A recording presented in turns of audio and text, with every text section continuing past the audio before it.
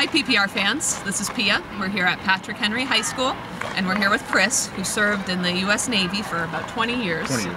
Great. Now, when exactly did you serve? I served right out of high school in 1998 and I retired in 2008, 20 years. So I've been retired for 5 years. Perfect. Now, what was your favorite part about being in the military?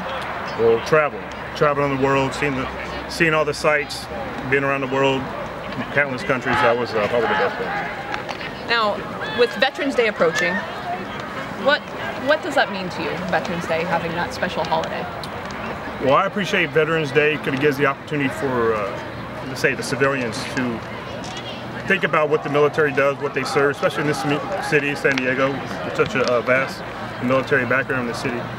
It gives them an opportunity to say thanks, all right?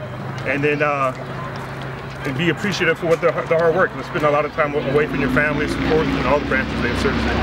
And it's nice to somebody say thank you. Do you have any special message from the veterans out there? I've been retired for 5 years, and it was my goal when I retired to give back to my community, work with my community, the high school, the youth football league, youth baseball league. So give back, continue to give back to your community, and continue that service. Great. Well, from all of us at PPR, we thank you so much for your service. Thank you. And back to you guys at the studio.